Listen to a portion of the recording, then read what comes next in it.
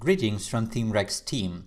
Today we will talk about FC United WordPress theme, specifically correct theme installation, activation, plugins and demo content import. I'll show you how to do this on a clean WordPress installation. In your dashboard, navigate Appearance, Add New. Then click Upload Theme and choose File.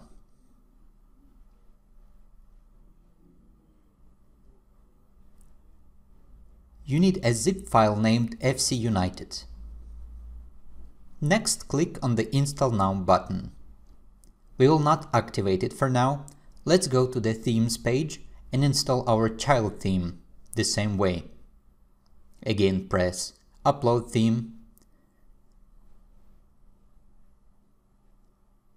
but this time choose FC United Child and click Install Now. Once done, click Activate. Next, it will offer you to install Themerex add-ons plugin. It's a platform that puts everything together, so let's install and activate it.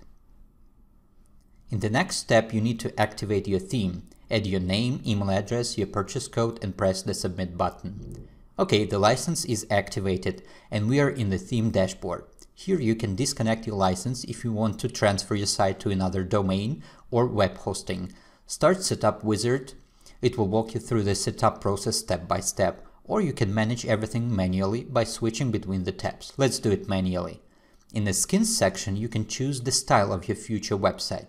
By default, it's a soccer theme, so let's keep it.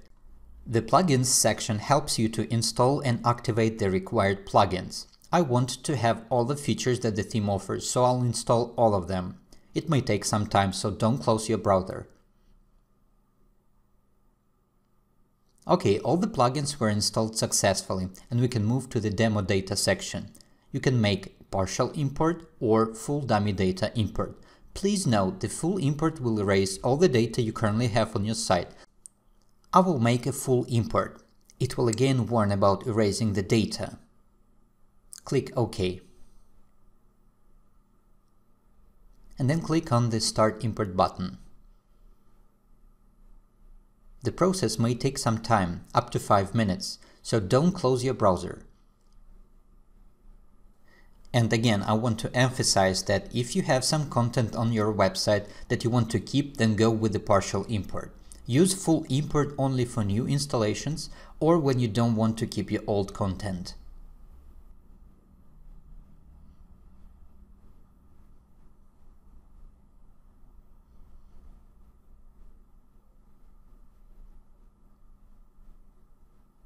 Alright, the import has been completed, and on the next stage you can start customizing your site. We are done.